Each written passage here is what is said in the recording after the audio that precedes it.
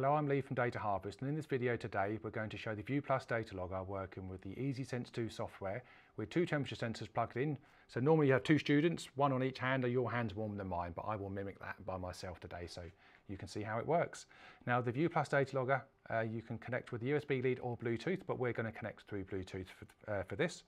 So turn on your logger, scroll down until you get to Bluetooth, hit the enter button, and that's now broadcasting Bluetooth. Go to the EasySense2 software, click on devices. Now if you've got more than one data logger in the classroom, they'll all have separate name and numbers, so they shouldn't get mixed up. We go and click connect. So we're now connected on there.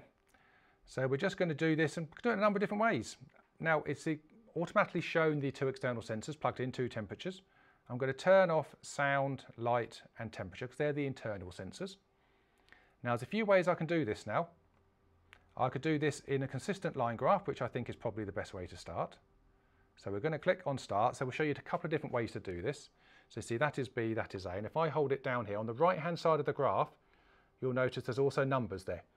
So that is the actual readings on there. So you can see that going up. Now, if I cheat a little bit now and use a bit of friction, you can see they're going up nicely on the right hand side there.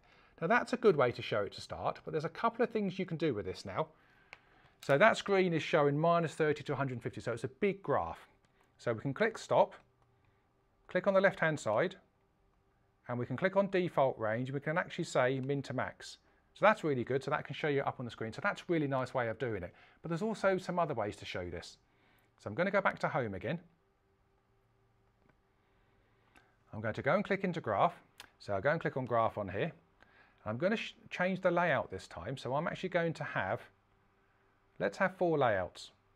So what I'm going to do on this one, I'm just going to have the red temperature. On this one, I'm just going to have the blue temperature.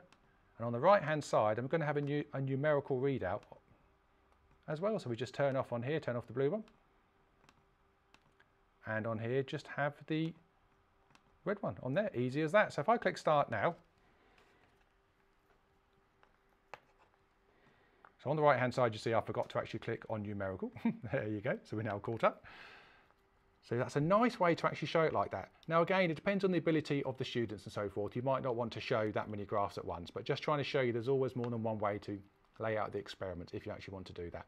This is also a similar way if you want to put it in solutions. If you have your 2 cups, one with a lid, one without a lid, why do you have lids and take away cups, for instance? That's a nice one to do as well as heating experiments as well. So if you have a lamp and you can have different materials, and you'll see, obviously, depending on what colour the material is, one will heat up quicker than the other. So there's loads of experiments, and they're all in our ebook of activities. So please download that free of charge off our website, and it's on the View Plus product page. So there are, I think it's 44 experiments there to actually have a look at. So there's loads to play with. All right. So we'll just click stop on here now. That's as easy as that to actually do that video. Once you've got the video here, there's lots of things you can do to it. You can also go to File and export as a CSV, so that's comma separated variables, put it into any other spreadsheet package you like as well. Lots more videos on our YouTube channel of showing you different experiments with the View Plus data logger. Please go and have a look. Hopefully you'll subscribe as well, and if you do, click on the bell down the bottom and allow notifications. Any questions, please contact us here at Data Harvest, sales@data-harvest.co.uk. And of course, there's our website, which has lots more information on it as well, which is data-harvest.co.uk. Thank you.